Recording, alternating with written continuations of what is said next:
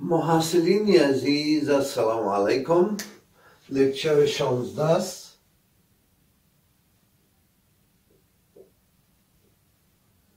در لکچر 16 ما 3 موضوع را در مورد رابطه یا ریلیشن برای شما میخوایم که به معرفی بگیرم. 1. رابطه مستقیم یا دایرکت ریلیشن.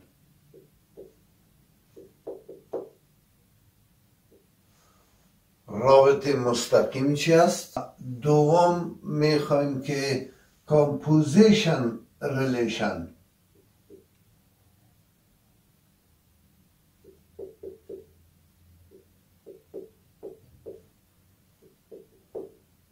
رابطه مرکب چی است؟ و سوم میخوایم که کامپلمنتری ریلیشن.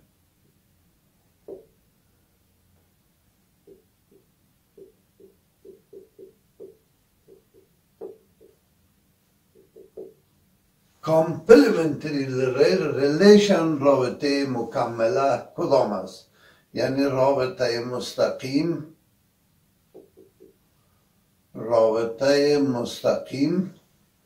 و رابطه مرکب و همچنان رابطه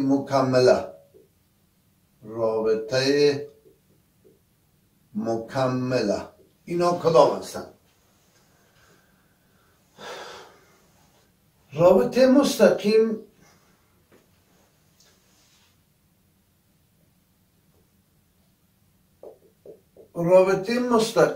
اگر ما یک ست ایل داشته باشیم که یک رابطه آر از خود ای و ای وجود داشته باشد، یعنی از ای به ای وجود داشته باشد، ما رابطه مستقیم به این شکل تعریف میکنیم که آر مساوی است به ای و بی، در صورتی که ای هم شامل ای و بی هم شامل ست ای باشد.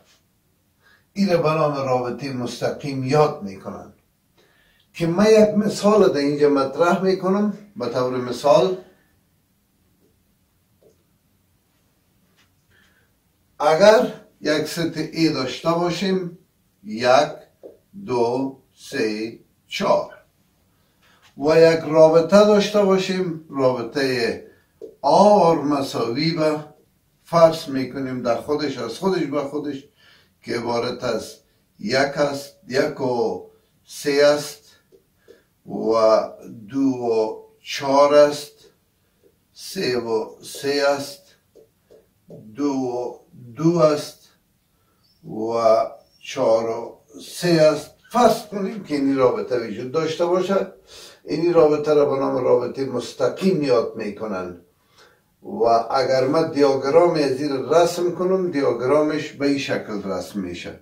یعنی ست ای 1 2 3 4، اینی ست ای 1 2 3 4، اینی هم آر است و 1 با 3 رابطه داره، 2 با 4 رابطه داره، 3 با 3 رابطه داره، 2 با 2 رابطه داره و 4 با 3 رابطه داره. اگر من گراف مستقیم از این رسم کنم، گراف دیاگرامش است، گراف مستقیمش رسم کنم، گراف مستقیمش اینجا اگر 1 باشه فرض میکنیم اینجا 1 است، اینجا 2 باشه، اینجا 3 باشه، اینجا هم فرض میکنیم 4 باشه. ببینین 1 رابطه داره، 1 رابطه داره با 3، 1 رابطه داره با 3. میتونه که 1 به این شکل رابطهش رسم کنیم. 1 رابطه داره با 3، 2 رابطه داره با 4. مثلا 2 رابطه داره با 4. به این شکل. 3 رابطه داره با 3 رابطه داره با خودش به این شکل، و 2 رابطه داره با خودش، 2 رابطه داره با خودش به این شکل، و 4 رابطه داره با 3، 4 رابطه داره با 3. این گراف مستقیمش به این شکل میتونه رسم شود که اینه به نام گراف رابطه مستقیم، و ایره هم به نام دیاگرام رابطه مستقیم یاد میکنن. به این شکل ما ایره میتونیم مطرح کنیم. اما در قسمت کامپوزیشن ریلیشن در این مورد میخوایم برای شما توضیحات بدم.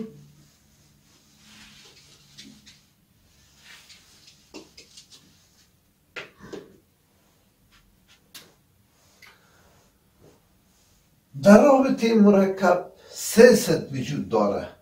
فرض میکنیم که ست A، ست B، ست C وجود داشته باشد. در صورتی که رابطه بین A و B موجود باشد و یک رابطه بین B و C موجود باشد. این یک رابطه که بین از این 2 دانه موجود باشد فرض میکنیم R باشد، و یک رابطه که بین این 2 تا وجود داره فرض میکنیم که S باشه. پس رابطه که بین این 2 دانه موجود است ایره به نام SOR یاد میکنن که این را به نام کامپوزیشن ریلیشن یاد میکنن. یعنی به این معنی که اگر من این را تعریف کنم باید اول آر را تعریف کنم. فرض کنیم که آر چه باشه؟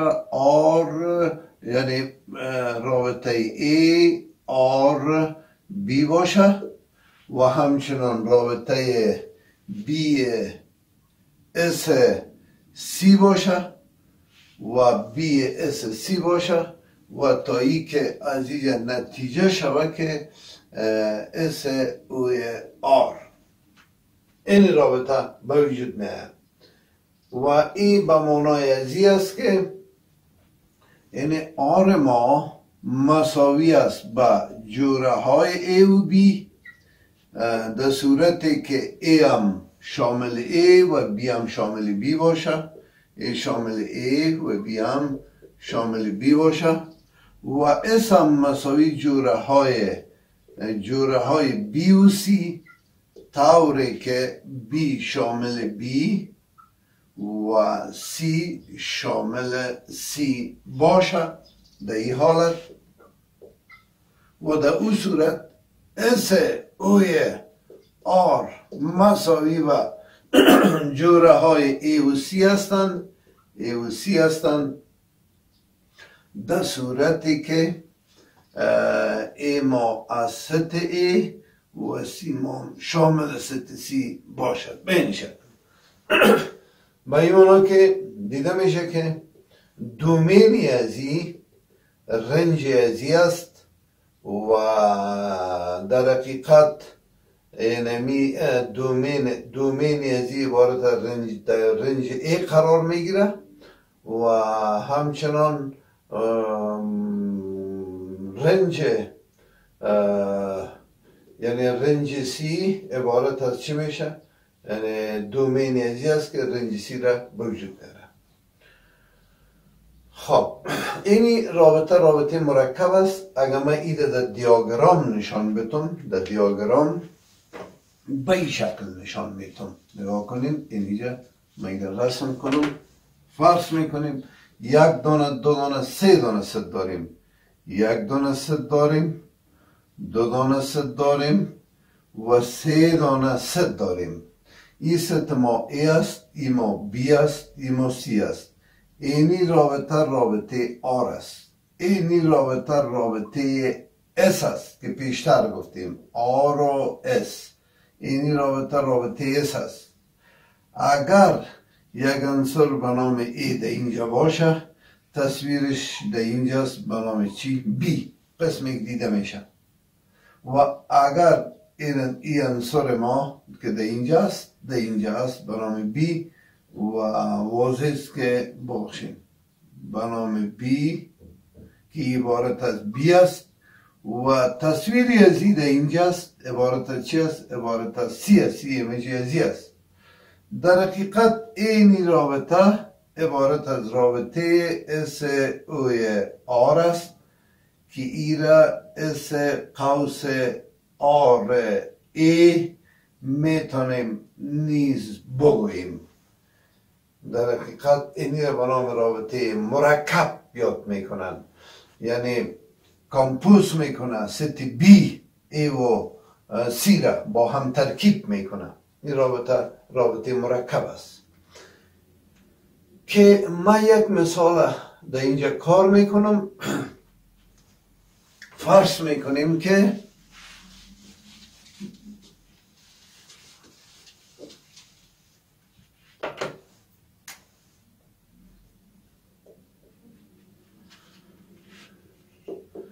ست ای مساوی به A B C، ست B مساوی به C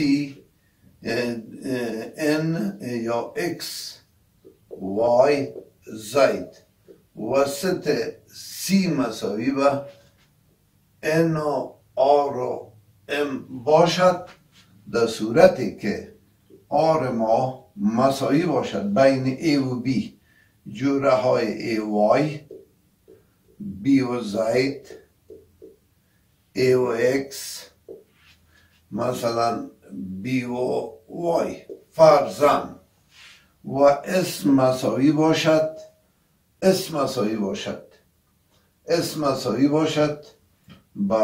بین B و C X و R Y و M و زید و N زید و فرض میکنیم R به این شکل.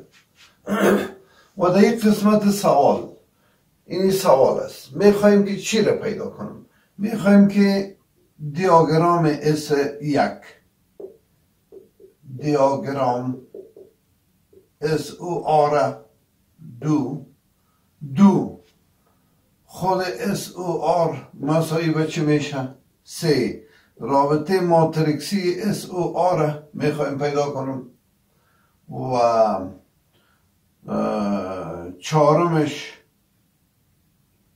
چهارمش میخوایم که SOR منفی 1 هم پیدا کنیم. به طور مثال ببینید در جزء اول دیاگرام رسم میکنم. اینی ست A است، اینی ست B است، اینی ست C است، اینی رابطه R است، اینی رابطه هم رابطه S است. در A داریم A B C، در B داریم X Y Z، در C داریم N R M.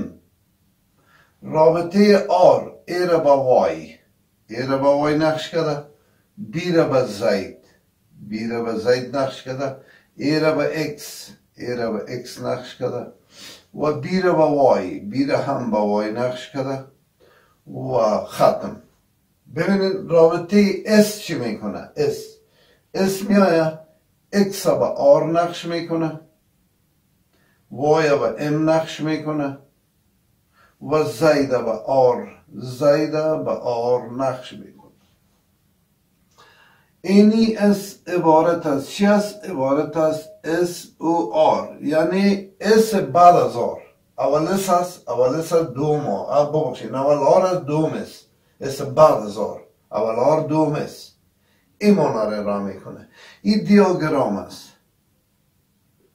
وقتی که ما میخواییم SOR لیست کنیم، یعنی بین عناصر رابطه بین عناصر اول و آخر میخواییم پیدا کنیم. ای به چه رابطه داره؟ ای تو میایه به R، ای آمده ای تو به M. ام ای و R میشه، ام ای و M میشه.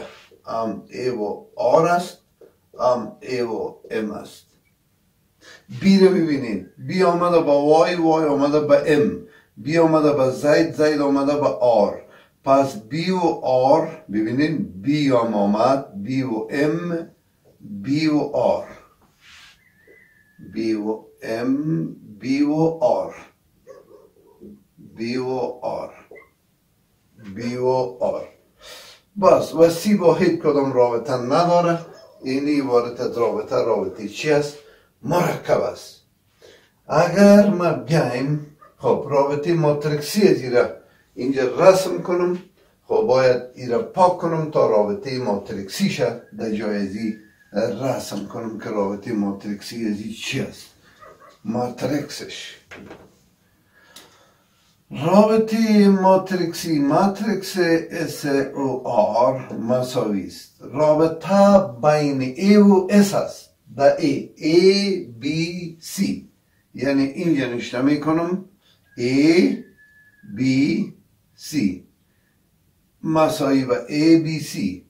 بین سی است ان آر و ام، ان آر و ام.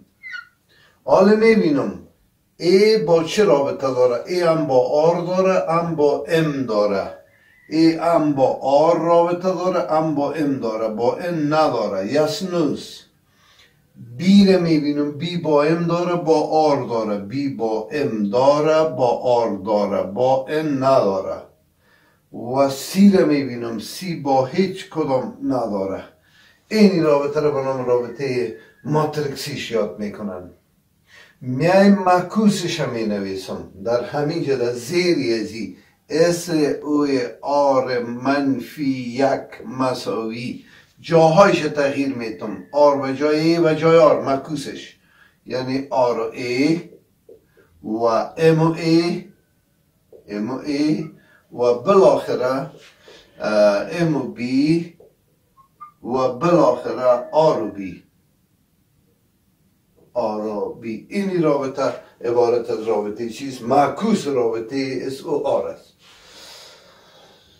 و در قسمت مکمله فکر میکنم که لکچر بسیار زیاد طولانی میشه و کامپلیمنتری ریلیشن در لکچر 17 تعقیب کنید.